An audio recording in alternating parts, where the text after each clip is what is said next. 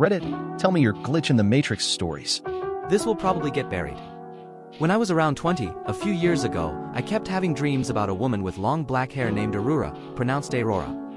They were different dreams, but for some reason, her distinct face and name always ended up in them. It got to the point where I would wake up frustrated and confused, trying to Google her name or find out how I was connected to her. After a few months, she stopped showing up and I dismissed it, thinking my brain was just being a scumbag. Fast forward a few years later, Halloween 2009, I'm in the car with a friend stopped at a gas station. I'm about to pull out and merge onto a highway when I get a phone call from a random number, so I stop the car but no one answered.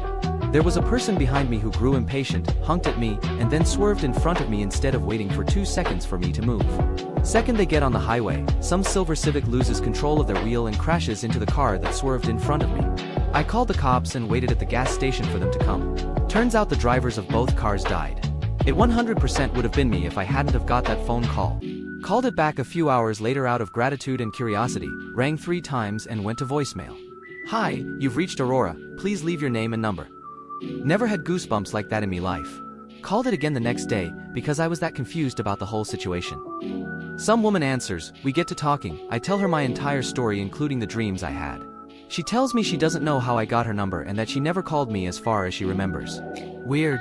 Ask her if she has a Facebook to confirm if she is in fact the woman in my dreams. Check her Facebook, holy fuck, it's her. If that's not a glitch in the Matrix then I'm just batshit crazy. Driving home on a storm day, I see that a side road up to the local golf course is blocked off by flashing barricades.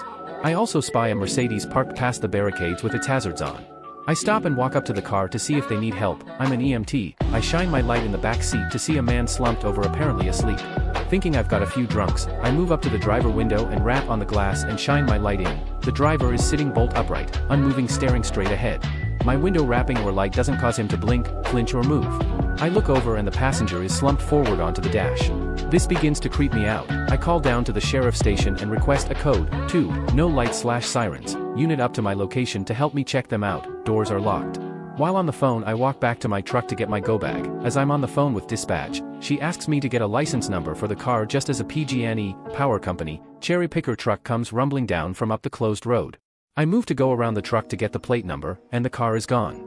I talked to the driver of the truck and he said there was a 80-foot tree down across the road, and that he didn't think it'd be open for a day or so. So the question is, the hell did the car go? Tree up one way, barricades down the other. It's kept me a bit unsettled when stopping at accidents/hazards since then. This happened to me in 3rd grade, and it scared me so much I started crying and had to go to the office to talk to the principal about it.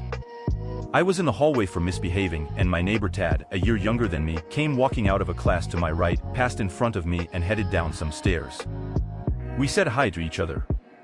About 20 seconds later, he walked out of the same class, passed in front of me, and headed down the stairs. I just stared at him, confused and afraid, and he looked back like, why the F are you looking at me like that? I never realized how much it was like Matrix deja vu. Edit, I thought of a second example of this, and as long as this thread is so popular, I may as well share it. A few years after this incident, my sister and I were hanging in the living room, watching TV. We both saw our mom walk through the other room and through the adjacent hall.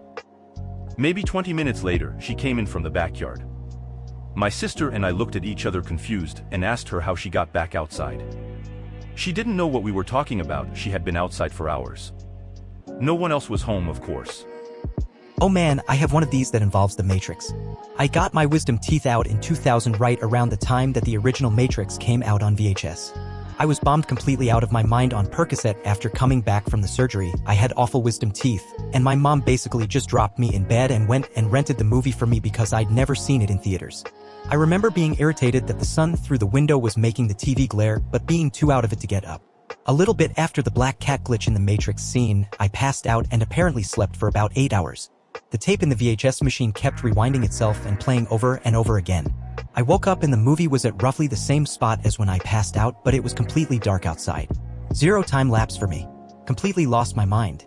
Started freaking out and screaming because I thought I'd discovered the secret and somebody turned off the sun. I remember crying and trying to explain to my panicked family who have never let me live it down. My dad had this little toy monkey that he used to call his favorite child and tease me and my siblings with it. Not in a bad way, but it was really frustrating to us and we spent hours trying to steal it from him. Well anyways, one day we finally got it and threw it into the garbage after drawing on it and mangling it for a bit. My dad laughed and searched for it a bit but basically figured we had thrown it out and gave up after a week or so. Anyways, a few years later, when I was about 17, I'm walking down the street in Toronto, I don't live in TO, was just visiting friends, and see this little orange object on the side of the road. When I walk over to it, I pick it up and see that it was the exact same fucking monkey. It even had the black Sharpie lines on it from when we drew all over it. I honestly cannot even come up with the chances of that happening, especially considering our garbage is sent to a local dump and is nowhere near Toronto. I'm late to the party, but this has freaked me out forever. I was a satellite installer and I was driving between two small towns in North Carolina, Statesville, and Taylorsville. It's about a 20-minute drive of a perfectly straight two-lane road with pretty much nothing but trees on either side. It's the middle of the day and I'm driving along listening to Howard Stern on Sirius when all of a sudden I go from wide awake to falling asleep. Meaning, 1 second I'm normal, and a second later my head is drooping down and eyes closing, and what snaps me out of it is my car bounces like I just hit a speed bump, but I'm still in the middle of the road. Howard Stern is still in the same sentence, but my GPS signal says it is lost, and then I hear recalculating, and when it comes back I realize I am about 12 miles further down the road than I was, and I had missed my turn by 5 miles. My immediate thought, even though I consider myself a level-headed atheist, was that I fell asleep, hit a tree and died, and was now in some weird afterlife. It was such a strong feeling that I drove to the nearest gas station, got out, headed inside with a sweaty palms, feeling that the cashier inside was not going to be able to see me. To my relief she did, and I bought a Red Bull. I still think I was hypnotized by the road and drove on some weird autopilot for a while, but losing GPS signal and not missing any of Howard Stern is explainable to me. I even used the Sirius ability to rewind and there was none of the show that I missed. In case you're wondering, my butthole felt fine. My friend used to put up a recurring away message, back in the day when everybody had AIM. She was a Beatles superfan and put up a sentiment from John and Yoko, Acorns for Peace. Well, one day I was walking around my college campus thinking about it, but failing to remember the full quote. In my mind, I kept thinking, something for peace, what the hell is that away message? Right then, some chick on a cell phone walks by me and screams out acorns. I realize this is not a super freaky story, but it made my day at the time. It's not every day someone screams out acorns in your vicinity at the exact right time. I have 2 stories that are just astonishing. Both of them are experiences I wouldn't believe if someone else recounted them, but I can attest to their authenticity with every fiber of my being as I write them here. The first occurred a couple of years ago.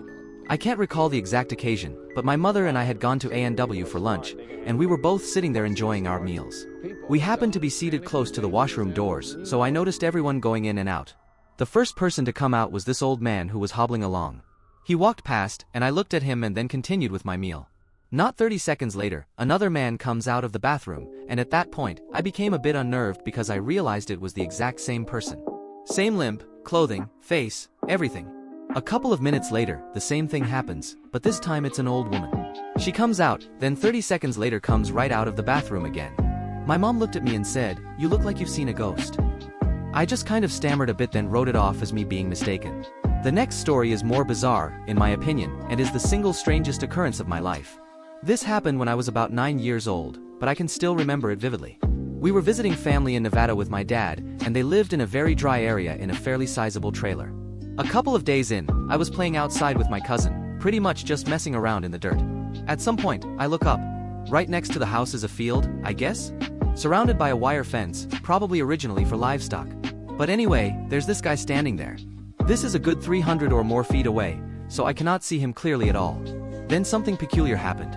As soon as I looked at this guy, I had what I can only describe as an out-of-body experience. My body went into lockdown, and I was no longer seeing through my eyes. And I wasn't just floating there or anything. I was in that man's body. Through his eyes, I could see 2 little shapes playing across the field, but I could just feel that he saw the shapes as animals. And then I realized he was holding a shotgun. After that, I regained control of my body and blurted out, "We have to go indoors," offering no explanation to my cousin, who thought I was being odd. I didn't tell anyone because I just didn't know how to express it to other people back then. I've only since told my brothers, but I don't think they believed me. It still unnerves me when I think about it today because it's the only time I've ever lost control of my body. It felt almost like a dream, but the whole thing felt like it was happening in slow motion. I used to work in music and toured with this band.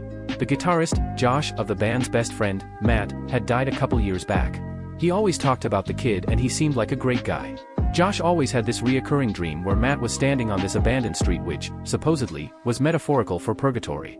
Josh had all these conversations with Matt in these dreams, and because he had overdosed unexpectedly, he felt like his spirit was not able to move on. At the end of the dreams, Matt would take a bulb from the street light on the street they were standing in the middle of. Josh described these dreams in extreme detail and I could pretty much picture what the street looked like. Fast forward to about 6 months into touring with these guys. They were huge Bright Eyes fans and wanted to stop in Cassadaga, Florida. Bright Eyes singer wrote an album there and it's a really creepy, spiritual medium place. It might be worth noting that 6-7 of the people I was with are all atheists. So we drive into Cassadaga around 2 or 3 a.m. and drive around. Suddenly, this big black dog comes in the middle of the road and just stops and looks at us. The guys in this band were weird as fuck and were saying things like, "Follow the dog. It's trying to show us something." And in my mind, I'm just thinking they are all fucking idiots. We follow this dog for a few blocks, as it was walking pretty slowly. All of a sudden, we turn a street and the dog bolts. We try to speed up but Josh says, "Stop the fucking van. This is it." We are all confused and he gets out of the van and looks around. This is it. This is the street in my dreams. We hang out for about 15 minutes and from the way he described the street, from having houses on the left to a park on the right, it was definitely the street. As we get in the van, a street light goes off and we just drive off. He claims he never had any more dreams about it, as that was closure on everything. My dad used to get up around 3 a.m. every morning for work. Starting at a very early age, I would wake up on my own and wander downstairs to see him before he left.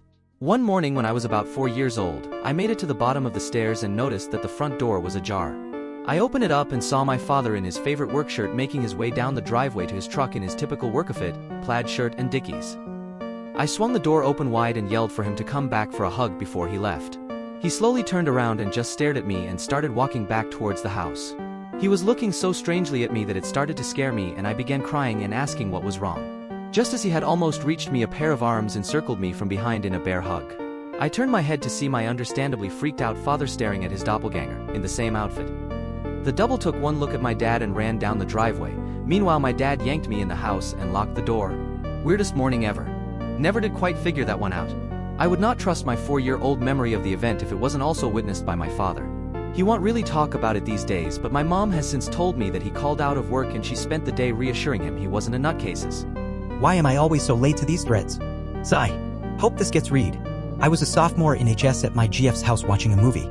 It was around 10 p.m. when the flick ended. I proceed to skateboard home. I only lived like 2 blocks away and it was a pretty quiet suburban neighborhood. I'm skating down the hill towards a larger street, larger but never really busy, especially not at night. When I reach the intersection, I nail a rock. I had planned on blasting across the street since there were no cars coming either direction. I fly off the board, skid a good 3 or 4 feet on my head, right shoulder, hip and knee. I rolled to my back and screamed out in agony. The pain was so bad I couldn't really move.